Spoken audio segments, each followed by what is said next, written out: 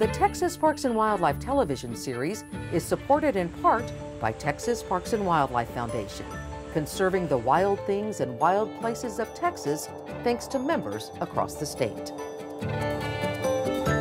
Additional funding is provided by Toyota. Your local Toyota dealers are proud to support outdoor recreation and conservation in Texas. Toyota, let's go places.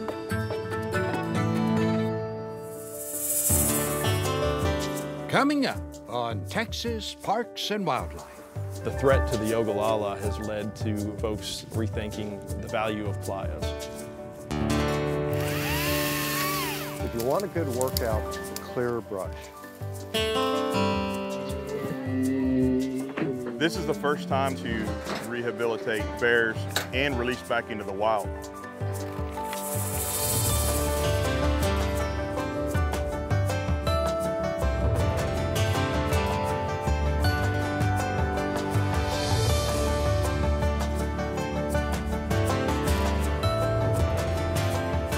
Texas Parks and Wildlife, a television series for all outdoors.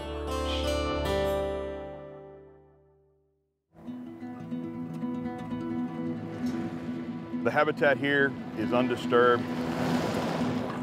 Some of the best habitat in the area. To get to adequate bear country, which we've selected here, Devils River State Natural Area, you have to get off the beaten path.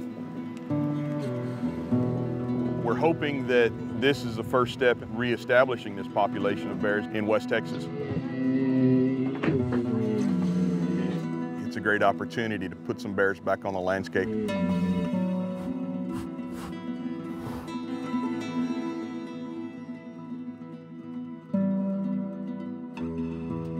This is a happy story about bears, but it did not start that way. A black bear and her cub were spotted roaming around a Del Rio neighborhood, causing quite a scene with neighbors. It was a somewhat chaotic situation that had a tragic ending. Officials said the mother bear was shot and killed by a resident. The cub is now in custody of state officials. Two separate black bears in sad circumstances. One was orphaned from a Del Rio resident that shot the mother. The other bear was in a horrific train accident. The party that she was a part of, two were killed by the train.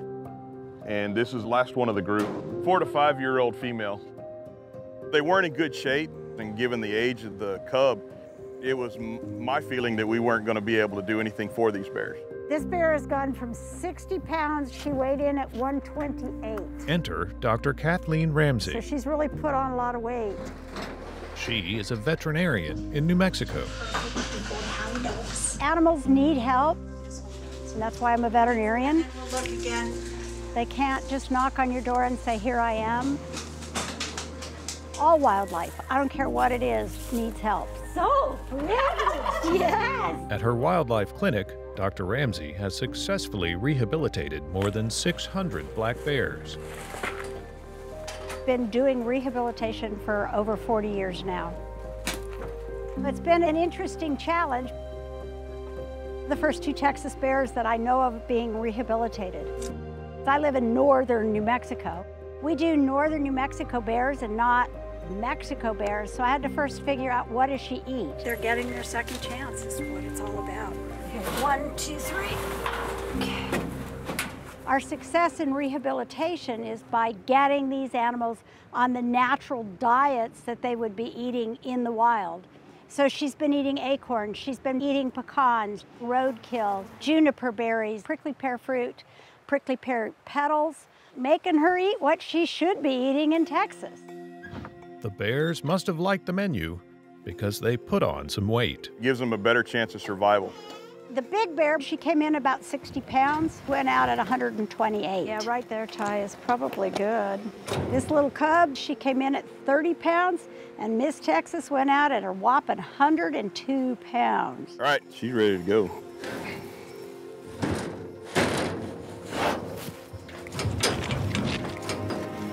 She's free. Very healthy. Good water, good food, good place to let her go. Next couple of days are really hard for these bears. They've got to figure out where the other bears in the territory are. They've got to figure out where the food bases are. So they've got a lot of exploring and a lot of learning to do, and so they don't have to worry about eating. While the bears pose little threat to people, they can endanger one another, so releases happen miles apart. This bear would just go turn around and go kill that other bear in minutes, just by nature. And so I really like to keep my adult bears away from my younger bears to give them a better chance. Yeah. When you release an animal, it came in because something was wrong. It wasn't doing well. She's just been sniffing and sniffing and sniffing. Smelled like home. It's home. It's totally dependent on me making it do perfect so it can survive in the wild. Did I do a good enough job? Did I teach her well enough? And unfortunately, I'm not going to know this for a while until Ryan calls me one day and says she's in a yard, or we never ever hear about this bear again. Then I did my job right. Dr. Ramsey did an outstanding job getting these bears ready for release. And her fee for months of expert bear care? Nothing. It's been an honor for me to be the veterinarian that got to work with them. Bring it to my door and I will make an honest attempt to get that animal back into the wild where it belongs. Just watch her, she's pissy. This bear is ready to go. It's a big day. For a couple of bears, for the people who care about them. Everybody ready? And for keeping West Texas wild. Look at her. She's just gonna fall right out. The joint effort between these two states has been phenomenal, and that's what allowed these two kids to go back into the wild. I am ecstatic. I think she's gonna do quite well. I'm hoping Big Mama within a year will be raising her first baby big bear, and we've increased the number here in Texas.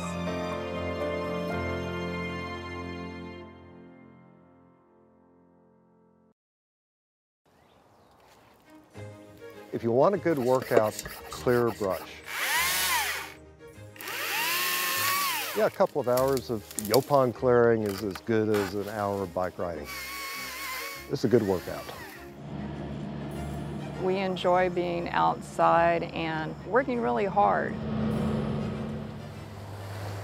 I'm Gary Kocurek. I'm Diana Kocurek. And we're on the Fayette farm, just about in the middle of the Fayette Prairie. Our house is sort of unique for this area. I think it's the only castle on the Fayette Prairie. We are smaller acreage. Half of it or a little more is savannah, and the other half is restored prairie. So we grew up in the big city, but the wide open spaces attracted both of us. And so when we reached a point in our life, we moved out to this place. We got into prairie restoration by discovering, one, you could do it, two, bringing a biologist out here to give you some guidance on how to do it. We said, okay, what can we do with our small portion? They put a lot of work into this property. They've done some native prairie work on the uplands, and then in the woodlands, they've done a tremendous amount of understory clearing. We're close to I-10 and also to another major highway. It's constantly cars kind of going up and down the road. As part of fragmentation, this native grass prairie in this part of the state, millions of acres have been lost. And in order to fix fragmentation, kind of like eating an elephant, you have to just do one bite at a time. A lot of these new landowners, they're interested in native prairies. The idea of wildflowers outside their back porch sounds good. The Kocureks are founders of the Fayette chapter of the Native Prairie Association of Texas. They're kind of like evangelists. Parks and Wildlife can go out and talk to landowners, but usually it takes a landowner seeing what another landowner did to really bring it together. You know, you learn very quickly you can't go back in time, but you can make a pretty reasonable habitat. What brings us joy here is being out in nature. It's not just for us, it's for, those, again, that come after us. You know, it's not hard to envision that in the future we could have this as a public, open prairie savanna. We can see down the road.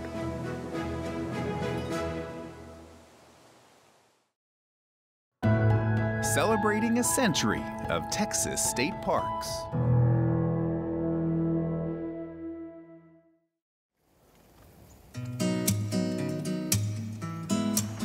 Loving the flowers this time of year. It's beautiful. Government Canyon is different from most parks. It's a natural area. It's a wilderness environment. And it's completely within the city of San Antonio. So you can come out inside the city and have a natural area experience that you can't get anywhere else. Over 10,000 acres of our property is the backcountry. And this is an area that will forever be left primitive, wild, and as natural as possible. As a state natural area, our primary focus is the resource. We are here to protect the water quality and quantity over the Edwards Aquifer Recharge Zone. Most people come out here for our 40 miles of hiking and biking trails. These trails range from kind of flat, rolling savanna all the way up into rugged hill country trails. Our first time here in the park. I'm fast. It's a little bit rocky, but pretty flat. You're walking too fast for me. Yeah. It's been great. It's very quiet. Actually, not too many people outside today. Oh. If you keep quiet, you can really hear all the birds. You can hear nature. It's a wonderful place to be, you know. Look right here. One of the most amazing aspects of Government Canyon is we have some beautiful overlooks. The view is pretty from up here. And you really ought to take the time to explore them. There's the South Bluff Spurs overlook. There's the overlook on the cliffs above the dinosaur tracks. Look, there are 3 different sets. In the end, we have over 200 tracks in the upper trackway. So this is one of the larger theropod tracks that we have. We see the 3 toes clearly defined, as well as the talon marks that would have come off of each toe. So our campsites are designed with an impact area that encompasses the tent pad, the fire ring, the picnic table, all into one impact zone. This is one of the hutches that you'll find at all of our campsites. You can put your food in here, your food, your gear, anything you want to keep protected from the wildlife and elements. Those looking melty? Oh, yeah. They love to be outside. We do tend to try to go camping at least, 3 times a year. 2 pockets, huh? So far, mainly the campsite setup, that it's set up a little more remote. You don't have neighbors right next to you, but it's not a primitive walk-in that you have to really hike in. So, perfect mix. I've never seen a campsite like this.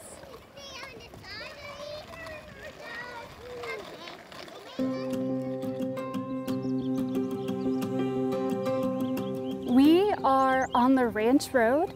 This is going to pretty much cut right through our front country trail system. A bunch of blackland, prairie, savannah. There's the painted. Yeah. And we have anything from small songbirds to large raptors and anything in between. There's some crested caracaras. There's a pair of them. Mm-hmm. Oh, they're cleaning themselves. Yeah, they're preening. But that's what makes Government Canyon so great. Oh, here he is, right here, right here. It's because we do have that large diversity of birds out here. So the recharge zone for the Edwards Aquifer is a large component of what we are about here at Government Canyon. But it's not just recharge of the aquifer. I think you'll find that when you come out and walk our trails, listen to the birds, look at the wildflowers, take in a gorgeous sunrise or sunset from one of our overviews, you'll find your own spirit and soul recharged.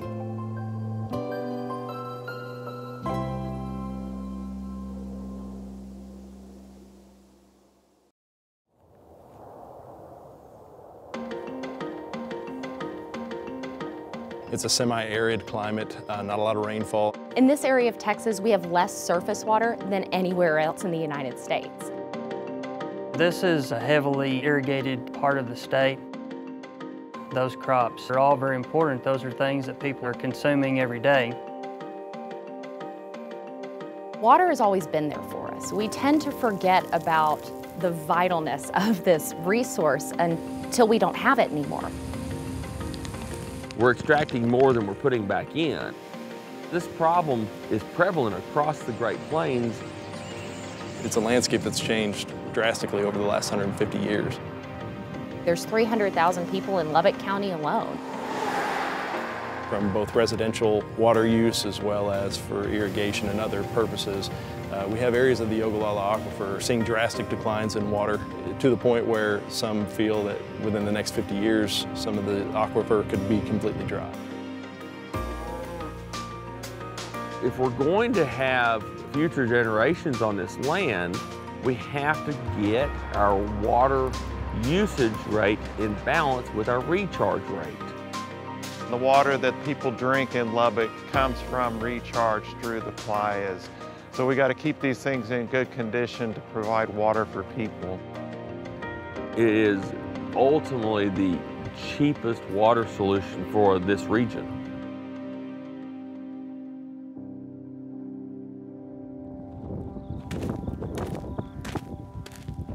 I'm Don Call. I'm the Region 1 Migratory Game Bird Specialist. Playas, in essence, are a low spot on a relatively flat landscape where water collects. These clay basins are dependent upon rainfall to fill them, and then water infiltrates through these basins down into the aquifer below. The Ogallala Aquifer is one of the largest aquifers in the world and the largest in North America, and it ranges throughout the western Great Plains into the Texas Panhandle and eastern New Mexico. The water from the Ogallala comes from thousands, if not millions of years of infiltration through playa basins. Some of the threats to these playa systems include outright farming, where they've been broken out and they're actually farmed through and crop production occurs in the basin. Also, with farming, the loss of grass buffers. Short grass prairie has been removed around these playas. And what that does is it leaves those playa basins at threat for sediment buildup. As we build up sediment over the top of the clay soils, it affects the functionality of those playas. There's a lot of threats that have come about to playas in particular. Very important system, both from a wildlife perspective and from an aquifer recharge perspective.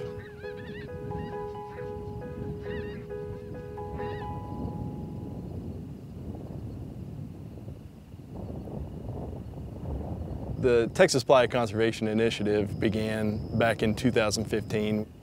It's a multi-agency, multi-partner initiative that works to restore and conserve playas in the high plains of Texas. We cover parts of 46 counties, so we have a very large area that we work within. Whenever there's no crops growing and the fields are barren, you can really see the playas begin to pop out. Based off of satellite imagery, we actually find playas that fit our criteria for restoration. We're looking for playas that have old pits that were dug into them for irrigation. We can see that there's grass around it, and we can see there's a pit in it, and that pretty much tells us we need to try to contact that landowner. These pins indicate some projects that we've completed. We've got a wealth of potential projects out there. We just need willing landowners to work with us. We wanted this program to be as landowner friendly as possible, and so we cover 100% of the cost of the restoration. We also find the contractor, we hire the contractor, and oversee the contractor, and so there's no work on the landowner's part. And then additionally, we also pay a small one-time incentive payment for working with us and doing conservation on their playas. And so that system has been very popular with landowners that we've worked with. They're very happy to see both the wildlife benefits as well as the water quality and quantity benefits that they see for their wells.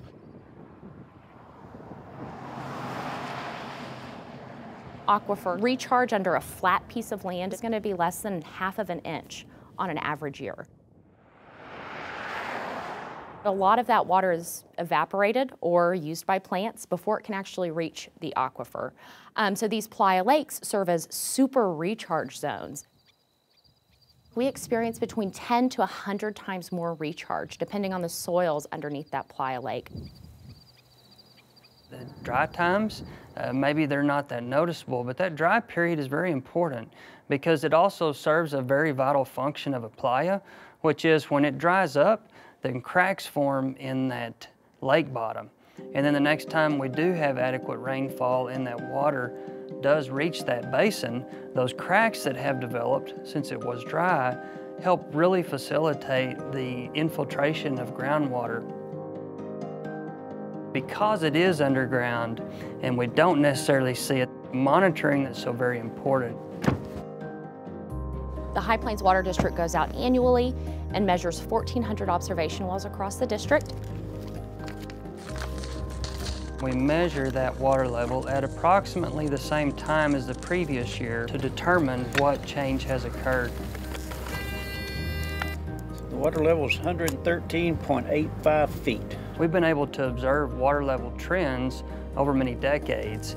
Certainly over time, the aquifer has exhibited some decline, but that's where we see our job of conservation and informing people about stewardship is very important.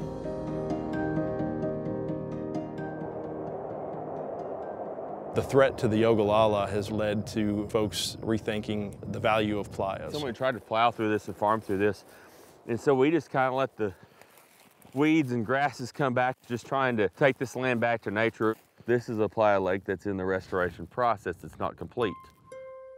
Part of it is sedimented over. You can see that berm, because that was once farmed. Getting as many of those lakes restored back to their original function is extremely beneficial, because if you don't do that, those are gallons of free water that aren't available. Those are wildlife areas that are not available for the wildlife that travels through here. Playa lakes are known as biodiversity centers, and that's everything from amphibians and toads to sandhill cranes, waterfowl. Basically, in an arid landscape, these features provide water for all the wildlife. The playas go from Texas all the way to Nebraska. That's the central flyway. That's the migratory path. They're hosting a couple million waterfowl during migration, and then over the winter they'll hold 1.5 million waterfowl. So very, very important resource.